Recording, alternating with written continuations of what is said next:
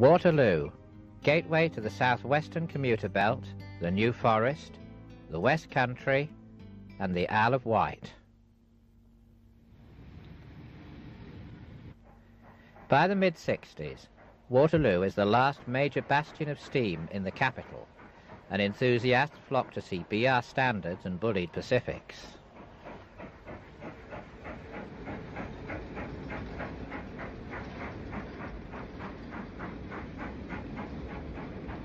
The four-core electric sets have not yet developed the cult following which they will later achieve, and Jeff Todd's film record is appropriate.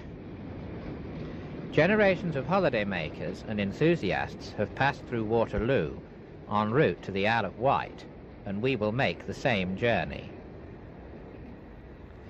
But first, a bit about the island.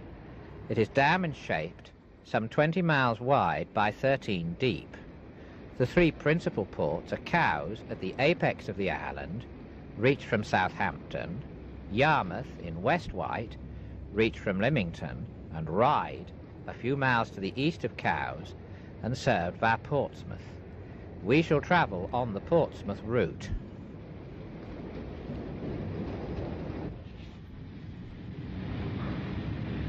As we head for Portsmouth, we discover that we are in the strong country.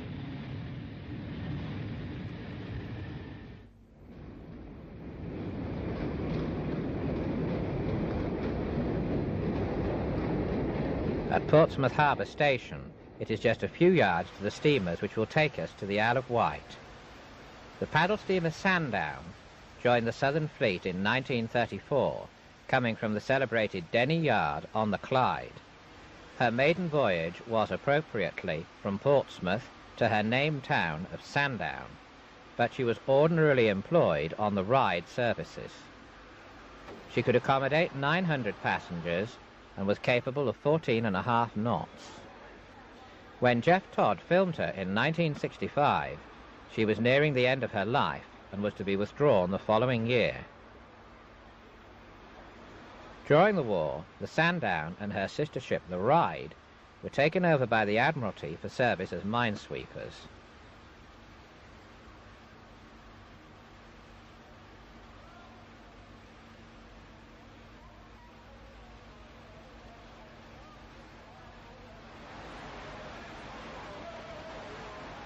We also see one of the post-war Denny trio of motor ships, the South Sea, Brading and Shanklin.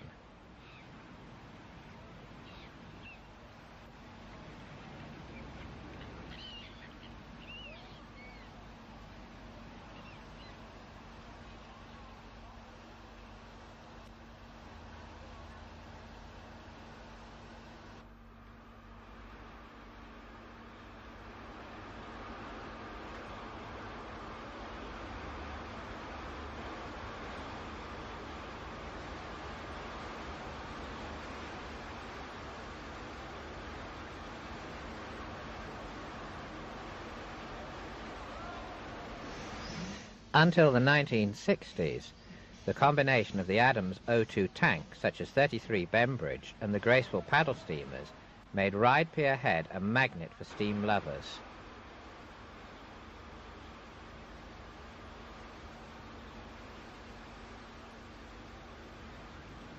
There was a sense of anticipation as the steamer approached Pier Head with its Southern Region green signs. Crowds would disembark and scurry along the platform. Soon there would be a train on its way. But there would be another train before long. 30, Shorewell, pushes the stock down the platform prior to running round at Pier Head. 23 of the Adams O2 tanks were transferred to the island between 1923 and 1949.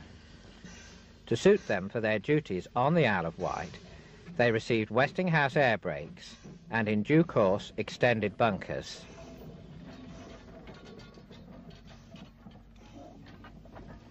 There was plenty of activity at Pier Head, with stock backed out, locos running round, then backing the stock partway into the platform to water, and finally propelling it in.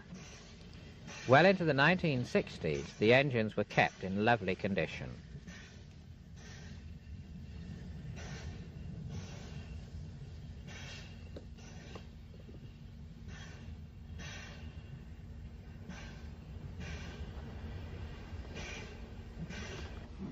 We will join the train for the run to RYDE St John's Road Station. 18 Ningwood makes a spirited departure from St John's Road in 1964.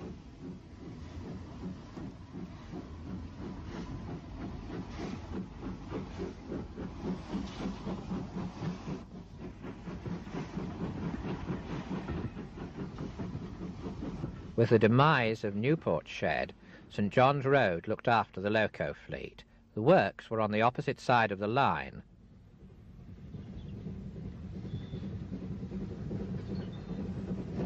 A well-filled VENTNOR train approaches St John's Road in 1964.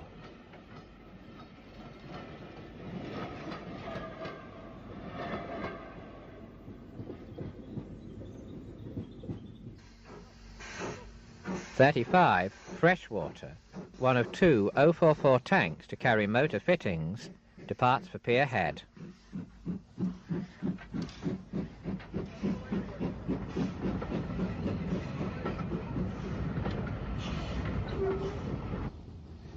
St John's Road Bridge provides a convenient vantage point for filming.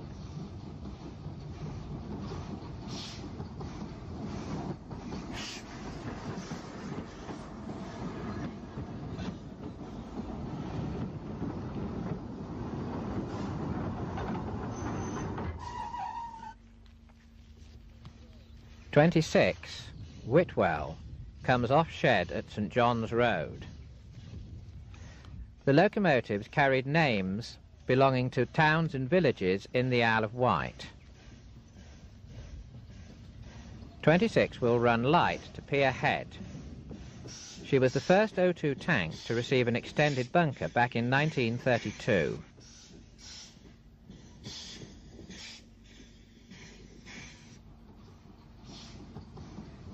Number 32 Bonchurch is in her last season as she enters St John's Road en route to Pier Head in 1964.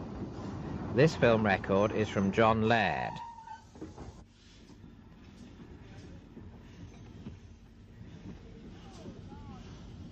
Number 20 Shanklin, one of the first pair of O2s to come to the island in 1923, arrived with a VENTNOR train.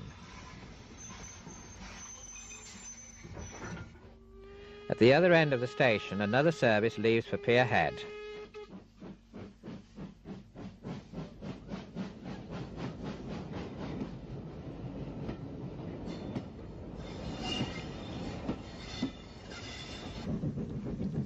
We pull out on the double-track section towards Smallbrook Junction, where we will turn west towards Cowes.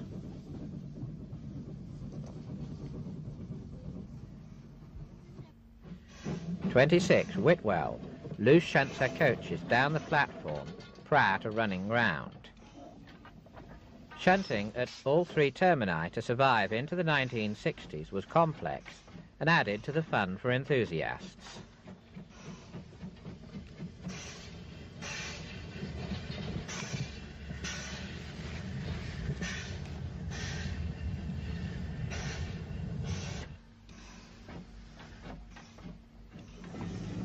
Stock was gravity shunted back into the platform, and the locomotive would follow in to couple up.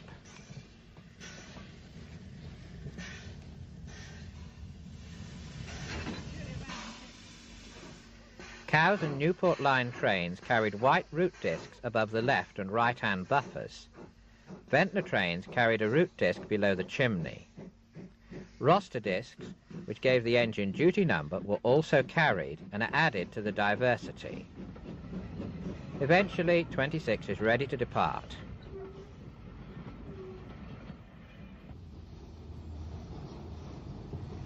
Number 22, Brading, arrives with another service.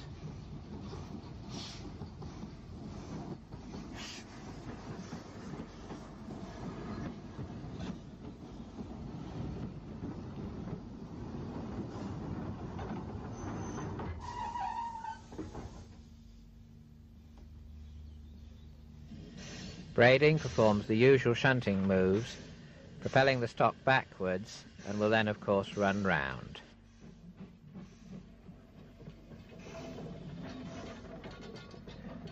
With years of use, many of the root discs had become rather grimy and weathered.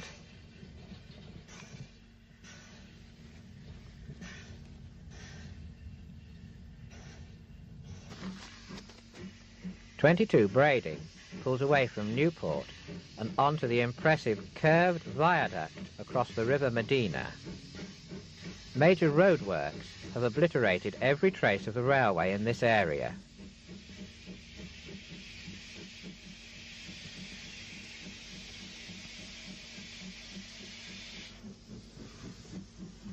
The Sandown route diverged to the right at the far end of the viaduct.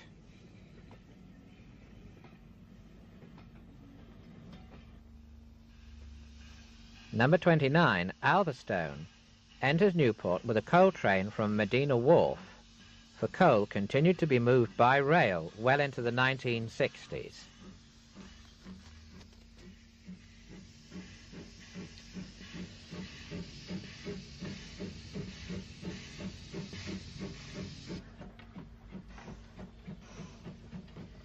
"29 has a good deal of shunting to do.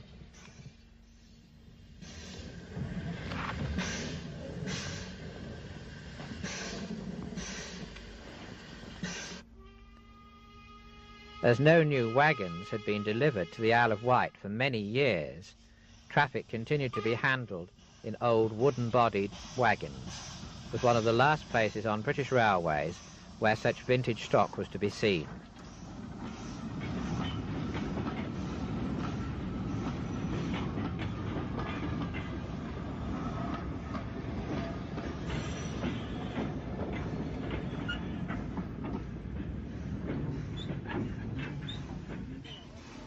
We returned to RYDE Esplanade in time to see a train departing for Pier Head.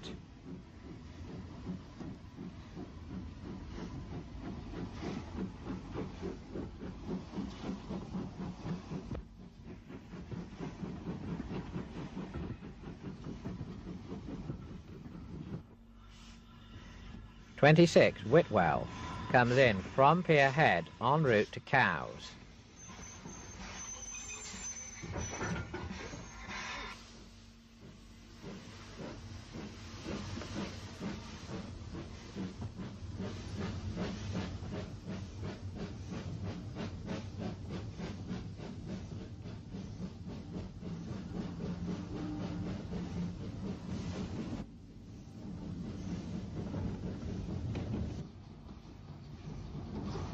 As 22 Braiding enters Esplanade, another journey is almost over.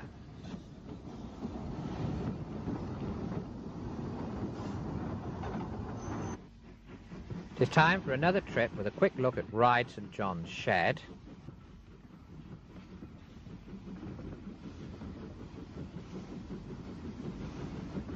This time we will travel south to Wroxall on the VENTNOR line. The VENTNOR line was the busiest of the routes on the island.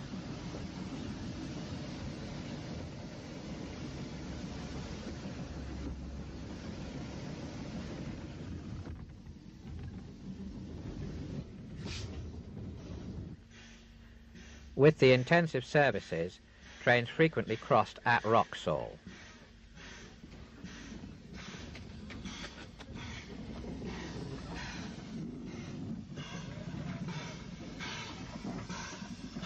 Isle of Wight engine men needed the skills of county cricketers, as we discover.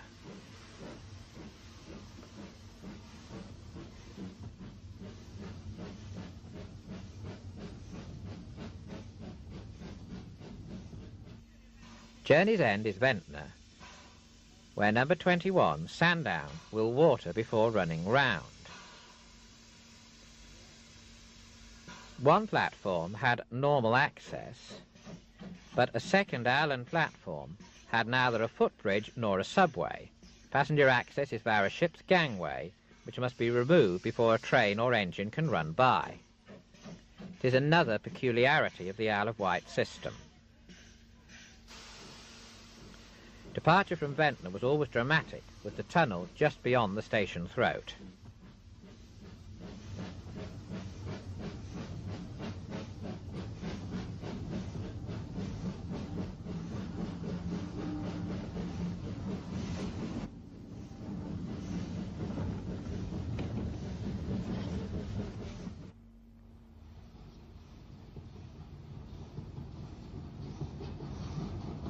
Number 29, Alverstone, bursts out of the single-bore tunnel through St Boniface Downs and into Ventnor Station.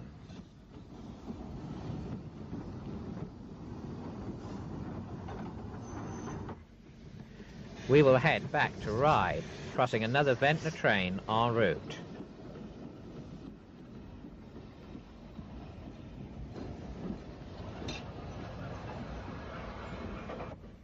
At RYDE, we return briefly to the St John's Road overbridge.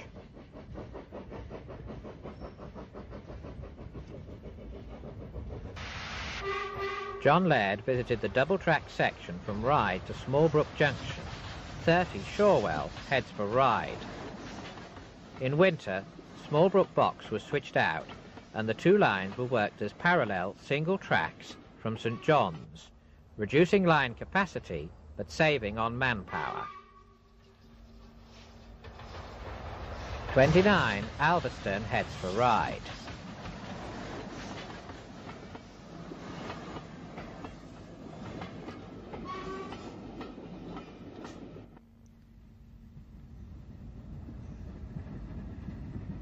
Number 35, Freshwater, was one of the last pair of O2s to come to the island in 1949 and is heading for Ventnor.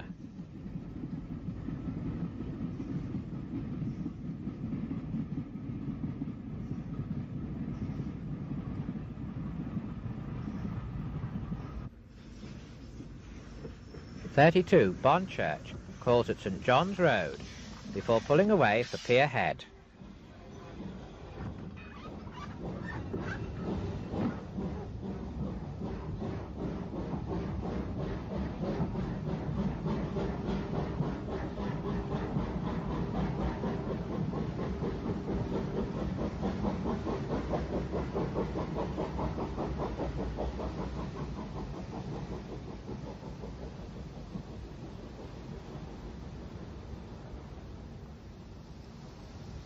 After a glimpse of 17 Seaview on Shed, the coal train drifts slowly into St John's Station.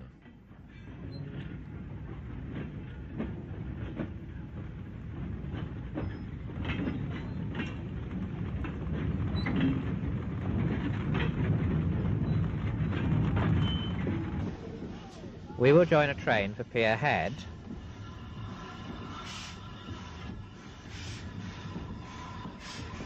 calling it Esplanade.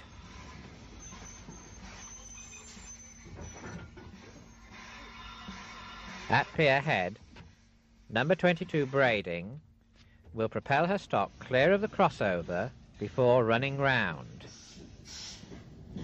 The Westinghouse pumps made a characteristic panting noise, which added a great deal of charm and interest to the island's railways.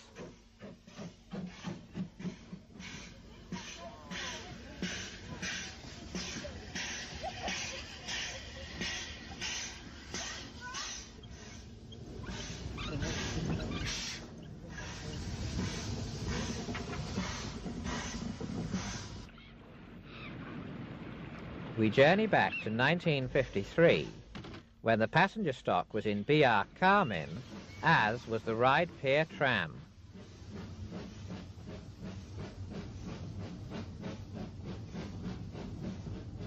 It is not yet summer, and Smallbrook Junction is switched out, the crossover dull and the signal arms removed. At Sandown, there's plenty of stock in the sidings adjoining the Isle of Wight Central line.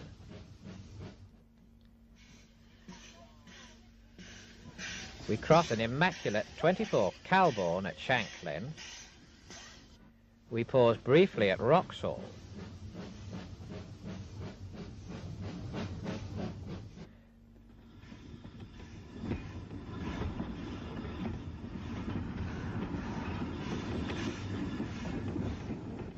At Ventnor, we have a real treat with some of the few known film clips of number 19, Osborne, was drawn as long ago as 1955. The Bembridge branch train arrives at Brading. We'll run round.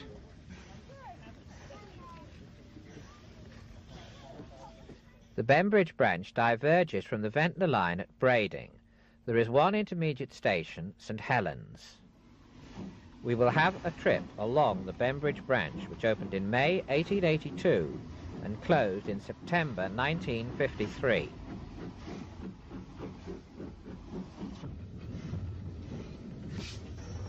The intermediate station, St Helens, was an impressive location.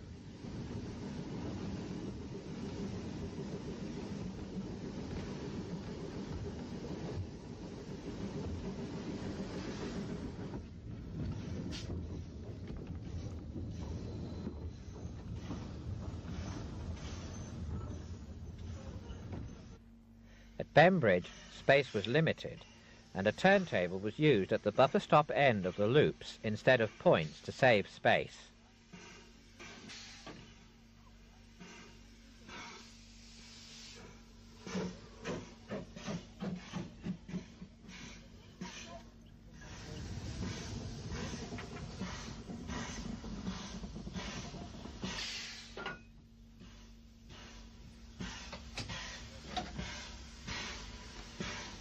The line was built by an independent company, but worked from the outset by the Isle of Wight Railway and taken over by that company later on. Our footplate trip shows the ventilation holes in the cab sheet just below the roof. We will take a trip over the Isle of Wight Central Line from Sandown to Murstone Junction and Newport. The first station was Alverstone. Newchurch comes next. Services ceased over this section in 1956. Horringford was another pretty little station serving a few scattered houses. At Murstone, the IWC branch from Ventnor West curved in.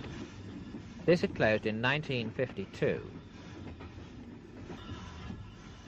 Shide was the last station before Newport.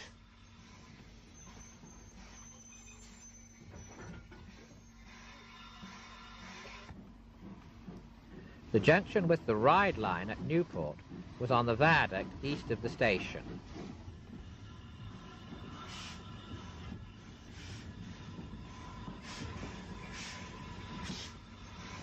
The sheds are visible to the right. The Freshwater, Yarmouth and Newport Railway had been independent until 1923 and had an awkward junction at Newport involving trains reversing in or out of the station. The departure was on a sharp curve. Freshwater, due to close within a few months, looked dingy.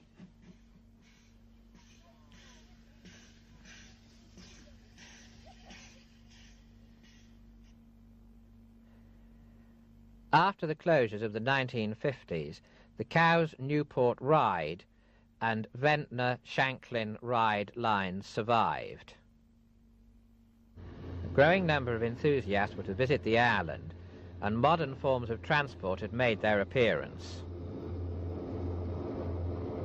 The hovercraft terminal was at Esplanade Station.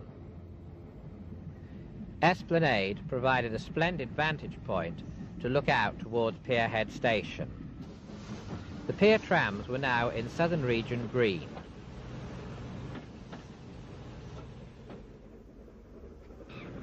A Ventnor train is approaching Esplanade.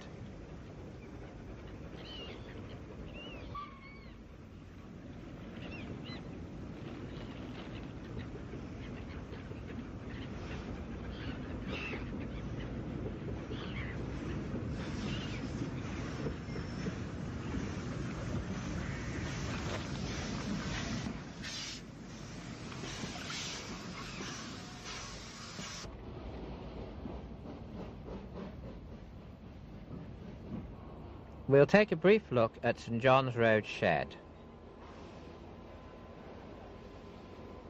Sadly, many of the engines are now showing signs of age.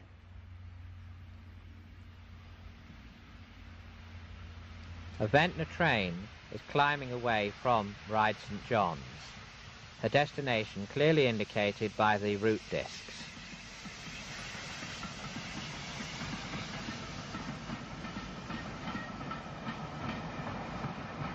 We cross another Ventnor train, this time with just one route disc.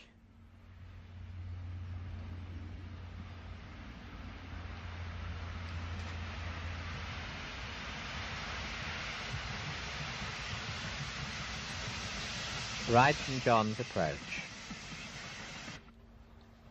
Number 35, Freshwater, picks up the staff at speed at Smallbrook Junction. How did this fascinating system evolve? As we journey to Ventnor, let us find out. The first section to open was the Cowes and Newport in June 1862. This became part of the Isle of Wight Central Railway in 1887. The Isle of Wight Railway opened from St John's Road to Shanklin in August 1864, but due to the tunnel near Ventnor, did not reach its southern terminus until 1866. The RYDE and Newport Railway connected with the Isle of Wight Railway and Cowes Line from 1875. It became part of the Isle of Wight Central. The BEMBRIDGE line opened in 1882 and soon fell into Isle of Wight Railway hands. The line from Sandown to Murstone and Newport took 11 years to build, from 1868 to 1879, and became a part of the Isle of Wight Central. The central branch to Ventnor opened in 1900. The remaining line, the Freshwater, Yarmouth and Newport, had opened in 1889, but had a tempestuous relationship with the Isle of Wight Central. To add a final eccentricity, the section from RYDE St John's to Pier Head was built by the London and South Western and London, Brighton and South Coast Railways jointly, as the local companies seemed unable to find the funds. It was worked by the local companies, however. Jeff Todd has captured the activity at Ventnor in a series of scenes which recall the character of this unique station in its deep chalk cutting.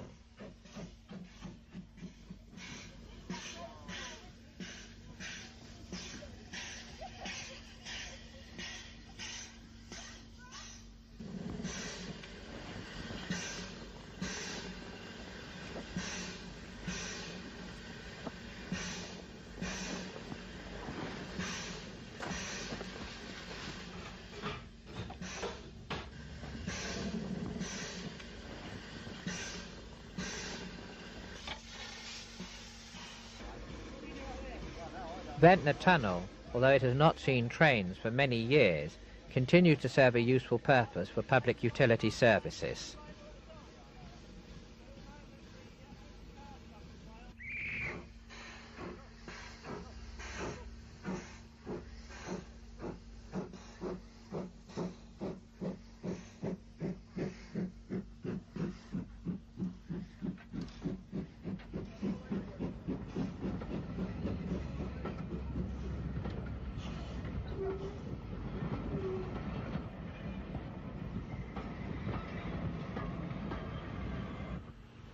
Back at Pier Head, the tram is shuttling to and fro.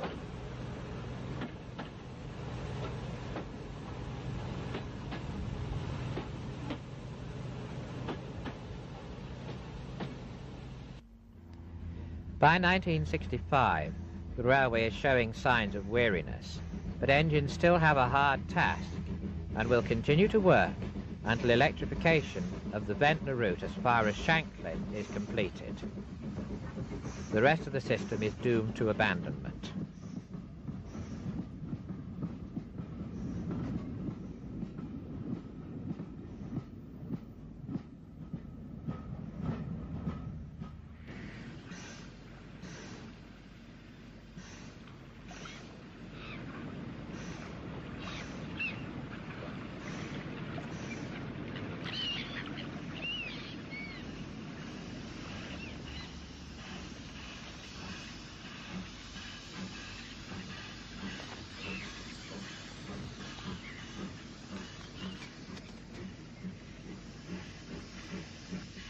That the railways could continue for so many years with such vintage stock is a tribute to the railwaymen who worked the island's lines, and who, as well as being highly professional, were extremely friendly and considerate to visiting enthusiasts.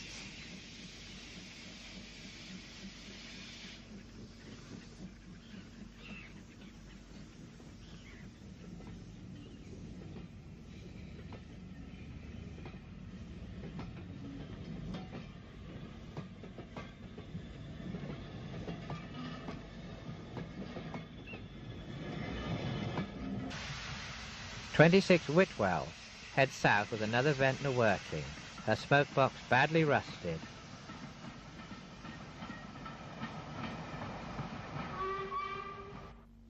The double-track section as far as Smallbrook Junction is still well worth a visit.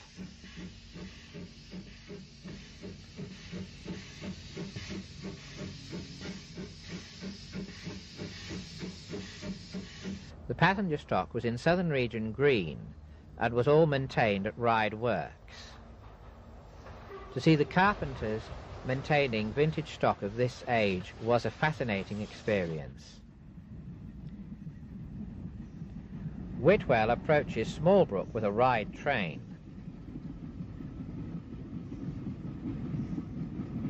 The signalman takes the staff as 28 Ashy passes by.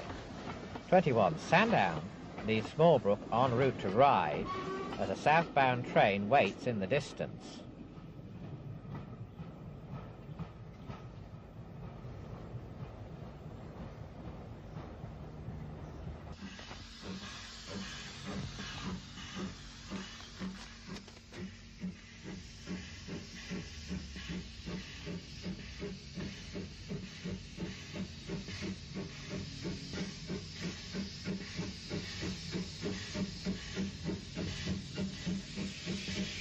Cowes train, with number 30, Shorewell, diverges onto the Newport line at Smallbrook Junction.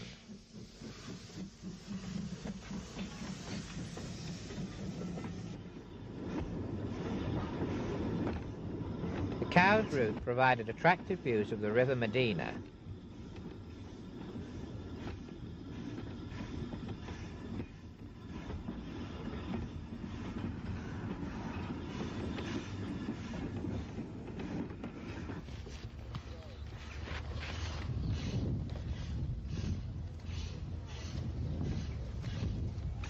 The footbridge at Cowes, which spanned the platforms, was not for passengers at all, but was to maintain a public right-of-way which crossed the station site. It also provided a convenient location for photographers. Cowes Station was on a sharply curved site.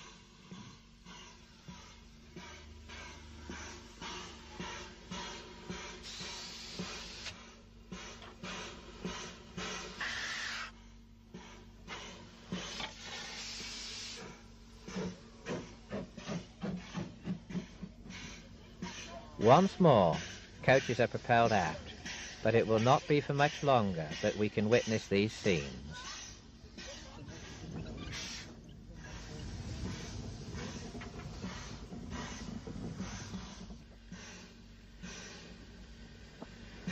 The station has not seen a visit from the weed-killing train for a long time.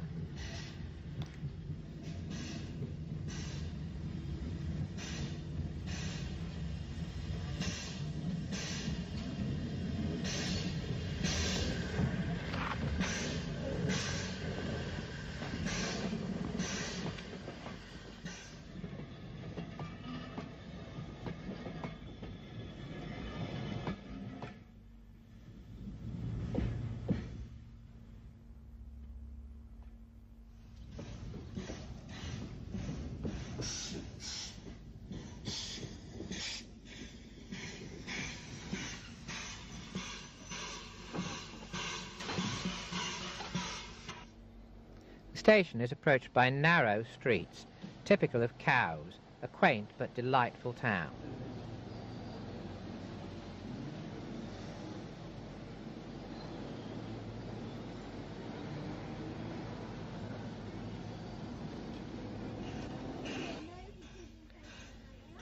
Holiday makers board the train for the journey back to RYDE. Soon it is departure time.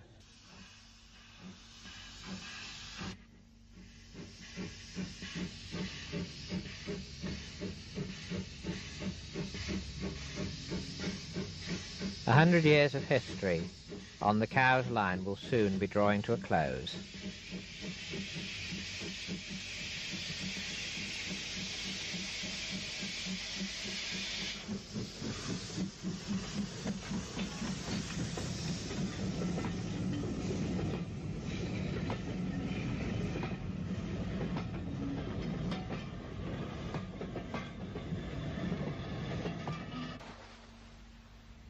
Although the system was run down, it still offered plentiful opportunities for the photographer, as at Sandown, where the line ran beside a park near the cliffs.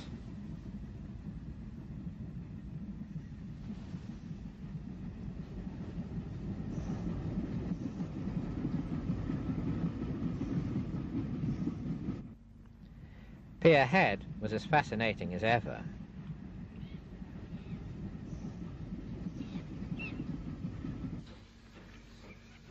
The low evening sun makes an evocative scene.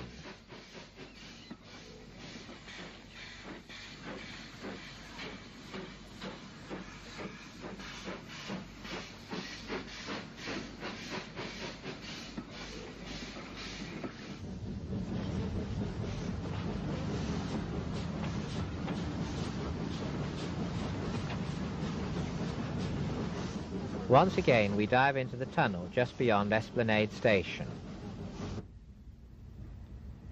St John's Road Bridge provides a vantage point again.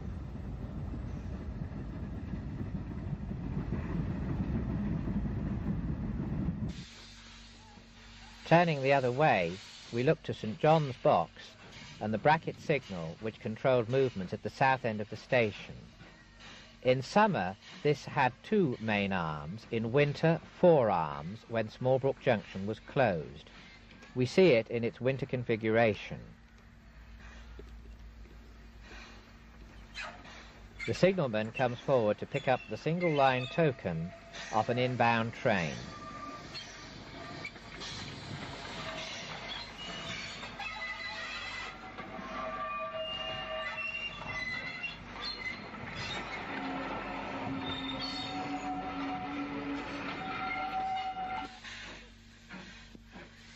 Double track was installed by the Southern Railway between Brading and Sandown to facilitate handling the heavy services on what was otherwise mostly a single track system. Until the 1960s, the VENTNOR line carried a quarter-hourly service with an hourly service to Newport and Cowes. On summer Saturdays, additional trains terminated at Shanklin. Because of loading gauge restrictions, modern BR stock could not operate on the island, and until the end of steam, almost 70 LBSC or South Eastern and Chatham bogie coaches were in regular use.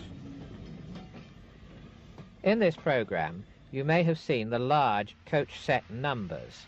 There were 4 Newport sets in the 60s, 485 to 488.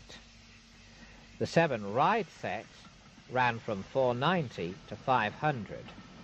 In winter, they were all 3-coach formations, but in summer, the VENTNOR sets were increased to 6 vehicles. Extra coaches might be added as required. The existence of this large fleet of pre-group Brighton and South Eastern passenger stock, together with former LSWR tank engines, gave a unique character to the island lines.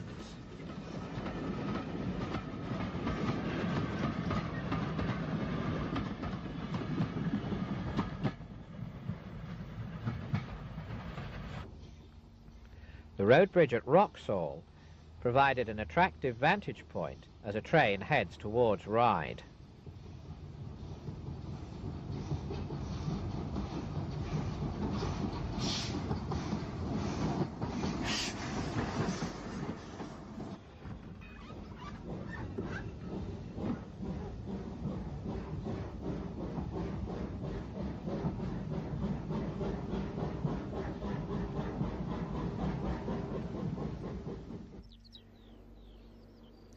Today, Ventnor Station is an industrial estate, and trees have grown up above the tunnel mouth, so these views cannot be repeated. Until the 1960s, it was a busy, if quaint, station, which we explore from a variety of vantage points. One oddity was that many of the coal merchants had their offices in caves in the cliff face. Some of the caves remain in use today.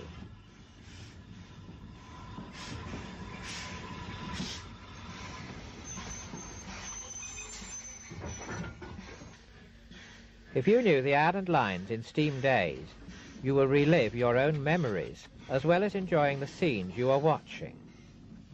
If your acquaintance with the white lines is more recent, this is what it was like. And it is thanks to the filmmakers, such as John Laird, Jeff Todd, and Derek Norman, that we can travel back in time as we have.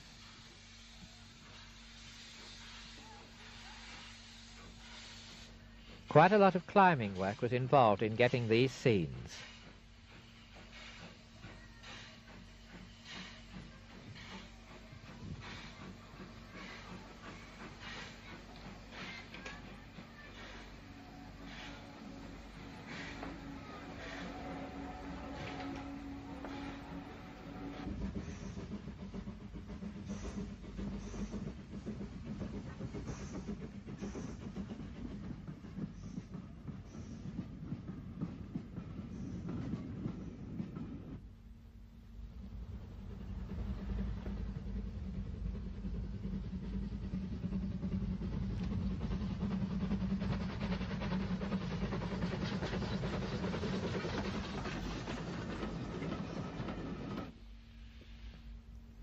As a Ventnor train approaches Smallbrook Junction, we discover that a sleeper has been clamped across the rails of the now abandoned Cowes line.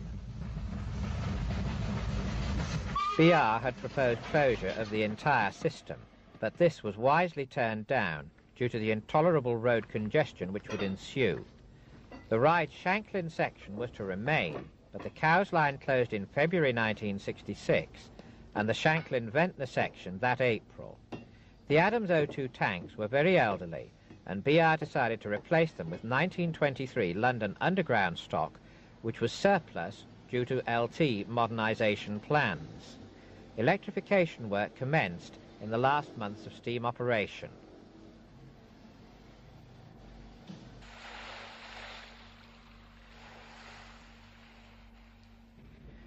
We will visit the Clapham area to see the new stock during trials prior to transfer to the island. The 1923 LT stock was marshalled into 4 or 3-coach sets, amusingly classified as 4 Vec or 3 Tis, recalling the Latin name for the Isle of Wight, Vectis.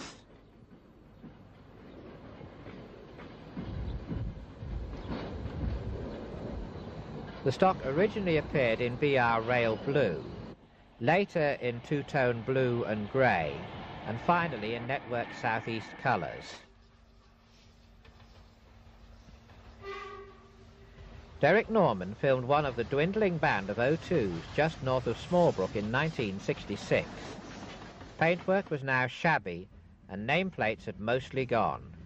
However, a lingering pride in their steeds had led to homemade replacement plates on many engines, so the delightful island names, implemented at the behest of A.B. MacLeod during the 1920s, were to survive. Enthusiasts were now plentiful, as were special trips, but as the weeks rolled by, the system became ever more tired. To those who knew the island just a few years earlier, the decline was tragic. Steam services ended on the 31st of December 1966. To facilitate electrification work, no trains ran until March 1967.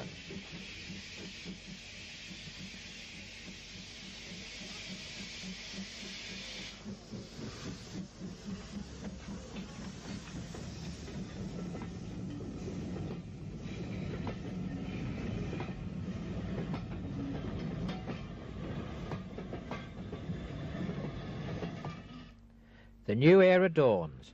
Briefly, the paddle steamer RYDE, could still be seen. The signal box survived at RYDE Pier Head for a while, and the station was still a hive of activity.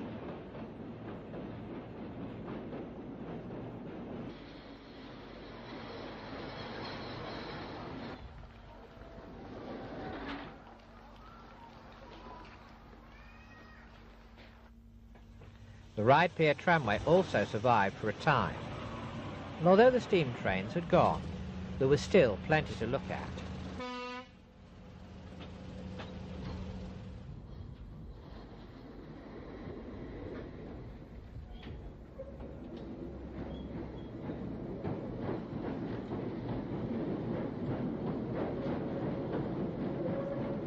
Semaphore signalling was still in use at Pier Head.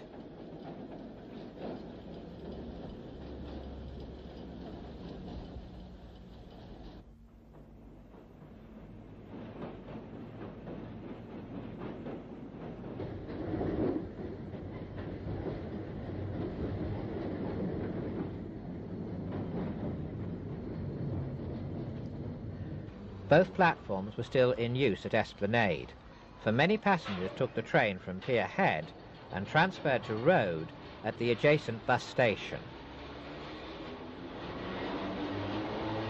Beyond Esplanade, the underground sets became underground once more, as they dived under RYDE through the tunnel. This has always been a restricting feature of the stock which could work on the island.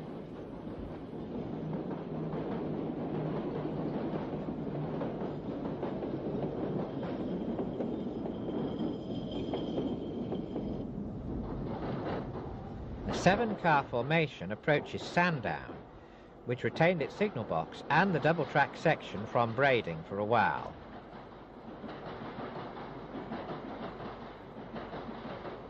A red disc was used in place of a tail lamp. Southern influence remained strong.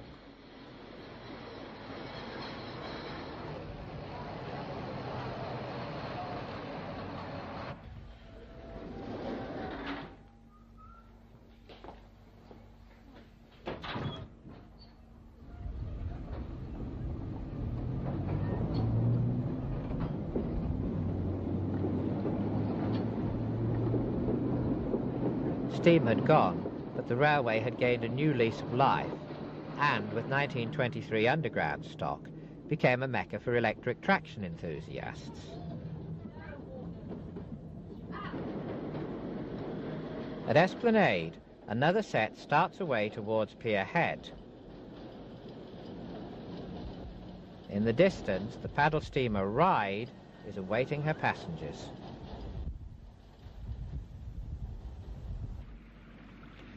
Much has changed, but RYDE was to delight enthusiasts for a little while to come.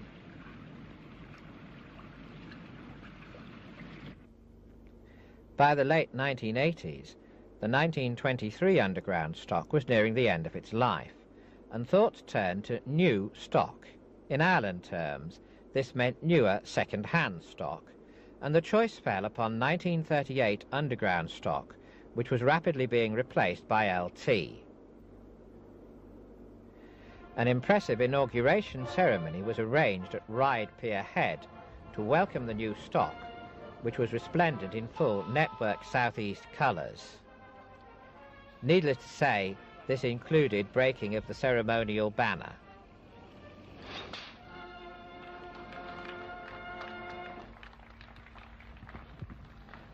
The media were well represented. A special press trip on the 51-year-old new stock had been arranged. After steam services ended in the 1960s, preservationists had rebuilt and reopened the section between Wootton and Haven Street.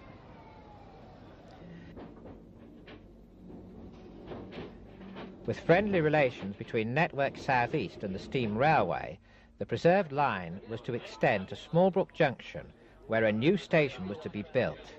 An unveiling ceremony took place.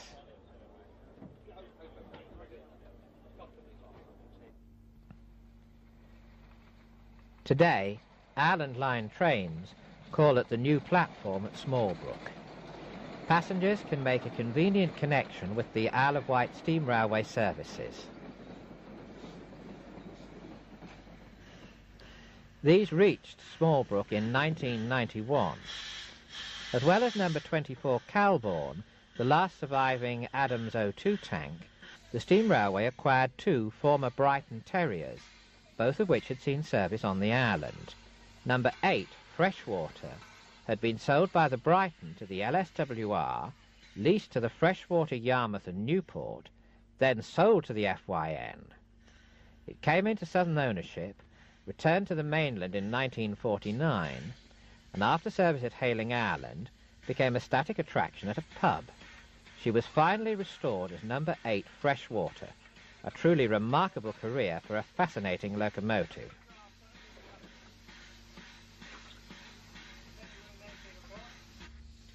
As number 8 leaves Smallbrook, let us pay tribute to the amazing efforts of the preservationists who have made this all possible.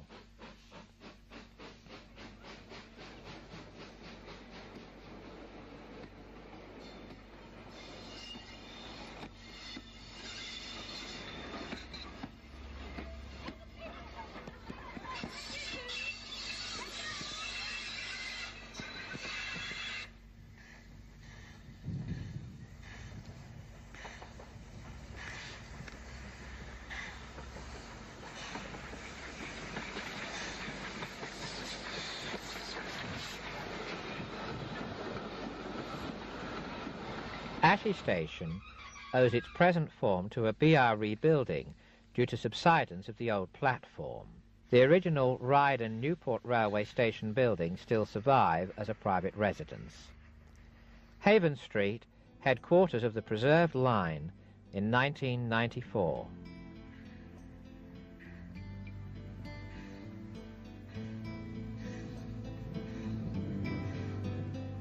Number 8 enters the station from Wootton, as she has done for many years in the past and will for many years to come.